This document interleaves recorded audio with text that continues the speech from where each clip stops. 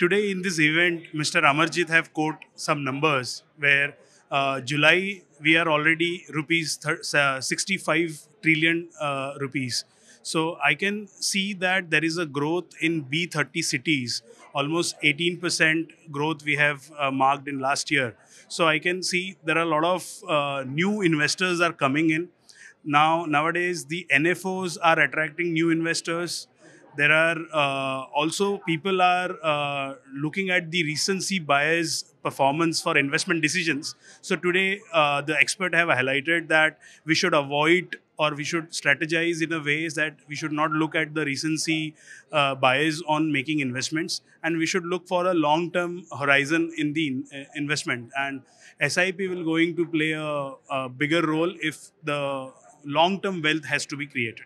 We are looking at the numbers. July, we had somewhere around 23,000 crore SIP amount has been come. I believe there will be a day where in a single day we will have 23,000 crore. But the only thing is to tackle that kind of volume and also to maintain the investor trust, we need to empower our infrastructure, we need to have strong governance, and also the platform who provide the transparency in giving all these needs for the investor.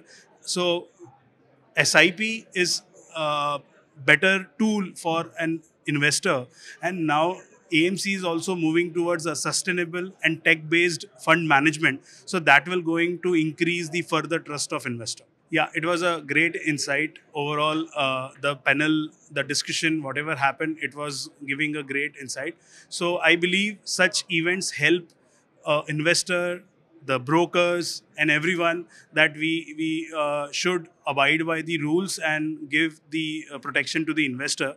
Just wanted to add one more thing. In Dhani stocks, earlier we don't have the mutual fund as a platform available for a customer. In September month, we are launching our mutual funds for the retail customer. So that's the update from Dhani stocks as well.